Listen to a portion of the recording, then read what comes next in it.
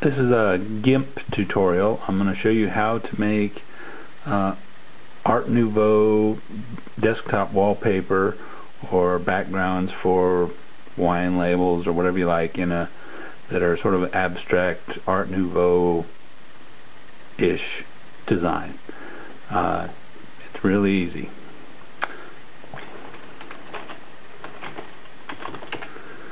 First, let's start up the Gimp and create a new file. I'm going to do 1024 by 768.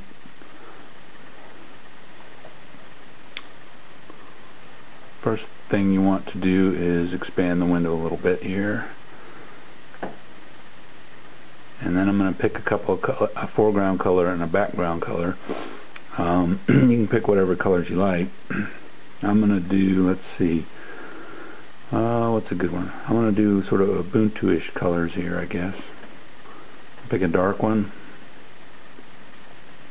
for the background, light one. And then I'm going to use the gradient tool. I'm going to put it on radial. And then from about the middle of the screen, oops, got the gradient backwards. There we go. That may be, that's a little better. Okay, that's the first step. Now, second step is Control L to bring up the layer dialog. Make a new layer, and we're going to pick a really dark, almost black color. I'm going to use the ink tool. I'm going to use this big square one. Let's see, I'm going to make it pretty big. Let's see here. And then I'm just going to start making these kind of curvy lines. Oops, that's a little too big. Control Z to undo. Let's get the size of this thing. Let's see. That's a little too small. That's about right. And you want to make sure that you touch every edge at least once when you're doing this part. Okay, that's probably enough of the big lines. Now I'm going to make some smaller ones. I'm going to change the shape of this ink pad thing. It's a little too small.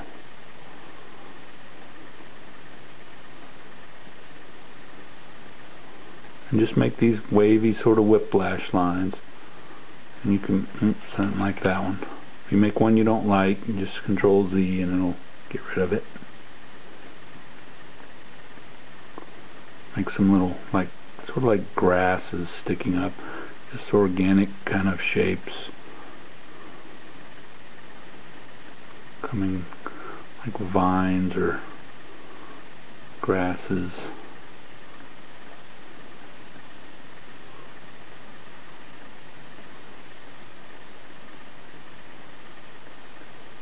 And that's about enough probably. Okay, the next thing to do is select by color, and you're going to select these black lines. And you Control C to copy, Control V to paste, and then you choose Layer, Transform, Flip Horizontal, and on the layer thing you do Anchor Layer. And now you've got a symmetric pattern. If you were careful and made lines touch every edge, then it should already be lined up and there's no moving about. It should be perfectly symmetric. The next thing to do is to duplicate this layer. On the Layers dialog, click right here. And then we want to go and click our color and change it back to this lighter color, so we got our gradient more or less back. Now you can completely change the colors at this point and use two different colors than the background, but depending on what your goal is. And if you want a very subtle kind of design, you would have wanted to pick two colors that were fairly close to each other, and then at this stage use those same colors. If you're looking for a more contrasty, wild design, you can of course pick whatever colors you want. I'm going to go with these colors that I've got right here. I might make this one a little lighter. We're going to pick the gradient tool again. This time we're going to change it from radial back to linear.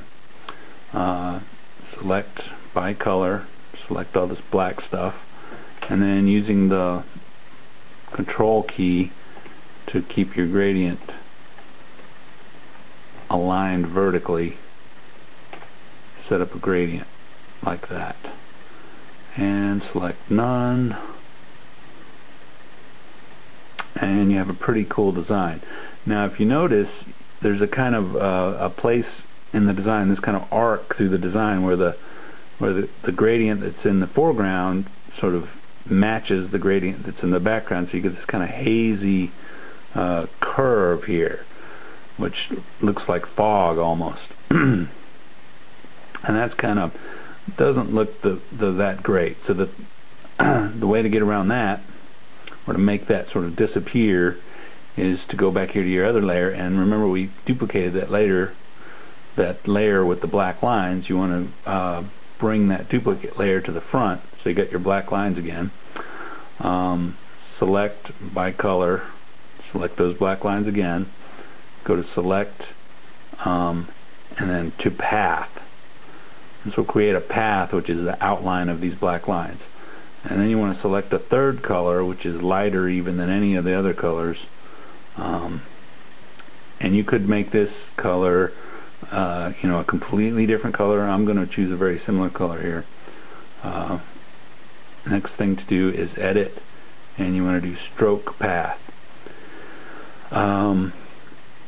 Line width, I usually bump it down to 4 to make it fairly thin, and turn off anti-aliasing. Now the reason you want to turn off anti-aliasing is because if you don't, then it's going to, at the edges of these lines, it's going to kind of blend with this black thing, and later we're going to delete that black. And if you don't turn off the anti-aliasing and you delete this black,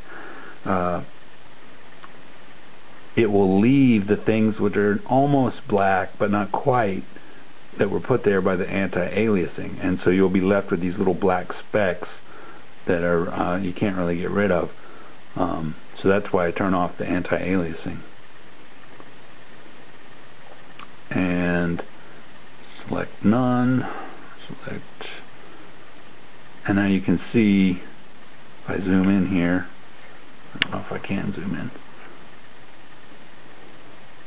I could do it on the computer. You can see that it's outlined.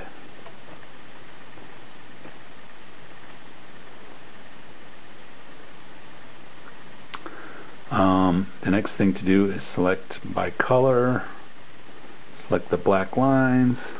Well, actually there's two things you could do here. You kind of have a choice.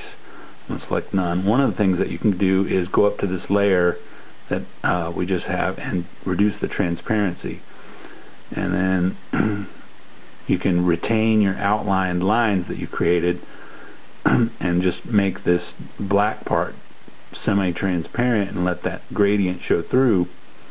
And then you'll notice that hazy curve that we had is sort of gone, partly because the transparent black is changing the design so that the level doesn't match up so precisely, and partly because that brighter outline keeps it from working.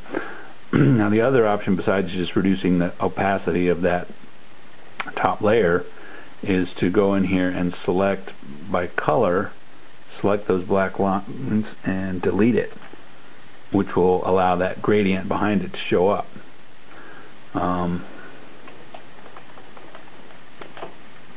You still might want to reduce the opacity, and now it's the opacity of the outlines. There it is, full opacity, and then you can reduce it down to where you like it, just to push it into the background. And so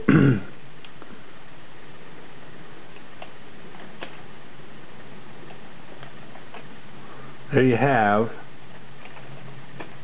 a pretty cool sort of Art Nouveau design, created in just a few minutes. Doesn't need any talent. It's very organic and kind of cool looking, but very easy to create.